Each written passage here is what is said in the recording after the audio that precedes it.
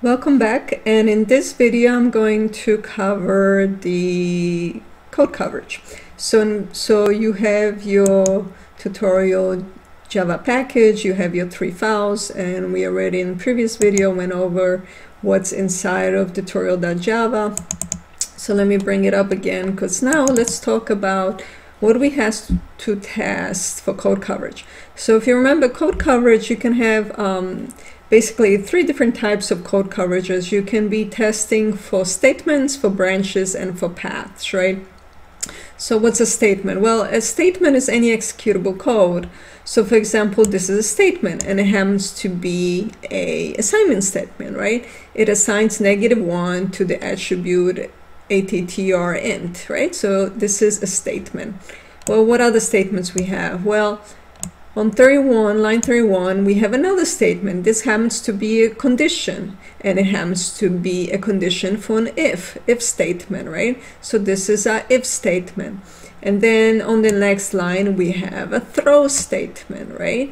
And on the next line, well, we have an else statement, right? And so forth. Now, with the braces aren't statements, right? Because these aren't executing anything, actually, right? You need that to designate that the else statement, right, which is this whole thing is an else statement, that it has multiple lines of code, right, which is these 2 lines of code.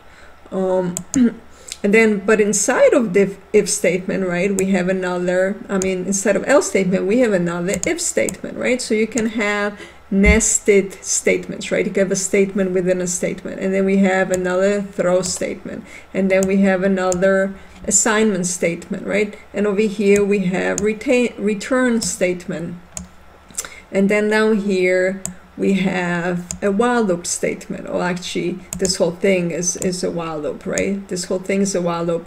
Within the while loop, we have a couple assignment statements, right? All right, so these are the statements. So now let's talk about code coverage, 100% code coverage using statements. Well, that means I want to execute every statement in this code, right? So I'm going to have multiple test cases, but together, when I run all the test cases, I want them to execute every statement in this code, right? For every method, every constructor, I want to execute every single statement. All right. Now, with code coverage, or any coverage for that matter, you always want to have the most minimum set. In other words, you don't want to have multiple test cases that are testing the same exact thing, right? You only want to have just enough test cases to test exactly the criteria you want to test. Otherwise, you're wasting your time, basically, right? Because the extra test cases aren't doing anything for your test. All right. So, okay. So let's talk about how many statements do I have to test in code coverage. So if I'm doing 100% statement coverage, how many statements you think I need to test, right, in this first constructor? You know the answer? Well, 2, right? We need to test line number 18 right here, and we need to test line number 19, right? So I need 2 tests. Why do I need 2 tests? Well, because I'm going to be checking. My first test is going to be checking the value of the attribute integer, and the second one is going to be checking the attribute string. And remember that in a single test case for code coverage, you only want to be checking a single value, right? A single value, because to check every value, I need an assert statement, and I should only have one assert statement per test. So let's look at the next constructor. Well, next constructor for code coverage using statement, how many statements do I need to test? Well, I'm going to need to test the if loop, right, which is right here. So I'm going to need a test case to test line 32, right? Line 32. Why I don't need a separate test for 31? Well, because remember, we're trying to have minimum sets of test cases, right? So we don't want to have a test case that's only checking if, because how would you know that this if actually did anything? The only way you know if this if actually did anything is if you check some statement within the if, right? Which happens to be 32. So for this test case, the first statement I'm actually going, or the first test case I'm going to need is for line 32. And then similar for the next one, right? So next, what else I want to check? Well, I want to check the else part and the statement there. Well, the statement there is another if, right? So again, what I want to check next, or what I want to have a test case for next, is line 36, right? That giving this if, that is going to throw this next value, right? So I'm going to check, one test case is going to be 32. Another test case is going to be line 36. And then what else? Well, then I have two statements over here. So again, I need to test 39 and 40. So how many test cases will I need? I'm going to need 4 test cases for this tutorial to test every line of code, because again, I'm only checking one value at a time. So I'm checking that this throw happens, that I'm checking that this throw happens, that I'm checking that this assignment statement gets executed, and then finally that this one does, right? 4 test cases. All right, so what about next one? Well, it's just there's only one statement, so there's going to be 1 test case. Now get methods are considered, when all they do is return the value, they consider trivial. So a lot of times you won't even bother having these test cases.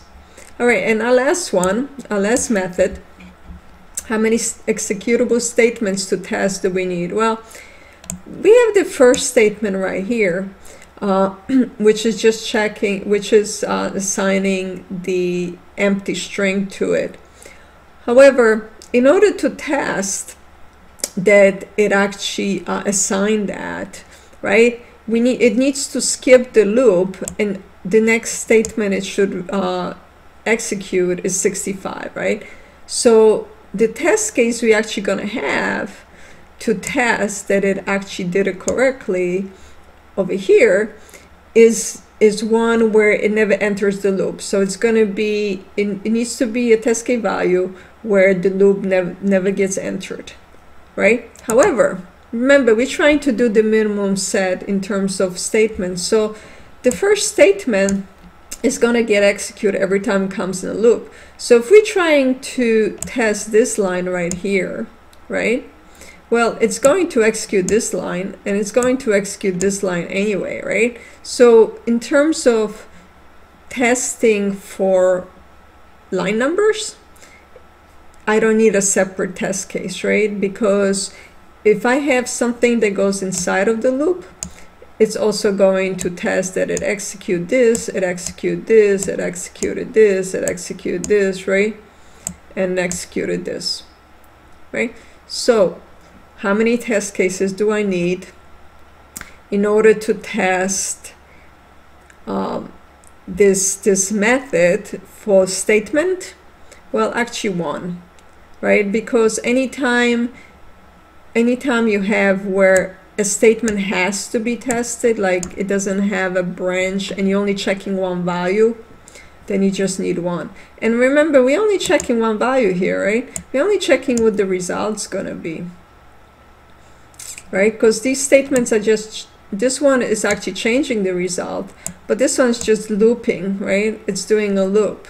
So if I have a value of attribute integer that goes in the loop, it has to execute both statements. So single test case is going to execute all lines of code. And what are the executable statements? Well, 59, 62, 63, and 65. So single test case is going to test that all these 4 statements have been executed. Okay, so that's code coverage using statement. Now let's talk about branch. If we're doing a branch, then we have to look at every branch. Well, an if statement, if else, is a branch, right? It has a condition. And for branch coverage, we want to make sure that each condition is false and each condition is true. So we would need 1 test case where this if condition evaluates to true, and then we would need 1 that evaluates to false, right? So that's two test cases, right? Different values. So first time it's true, next time it's false. And then we have another branch right here. So again, we want to have a test case where this condition evaluates to true and this condition evaluates to false. So we have 4 test cases for branch statement. Now, when we did the statement coverage, right, we already had a test case that execute line 32, and we had a test case that execute line 36, right? So we already have 2 test cases, one where this condition, first one condition is true, another test case where the condition is false, right? So we already covered the true and false in this case, and we also had a test case where this condition is true, right? Because that's the only way this line 36 have executed. So our statement coverage already has 3 out of the 4 test cases that we need for branch coverage. So the only thing we would add for branch coverage is the statement where this is false, right? So that's the only thing we would have to add. One more test case.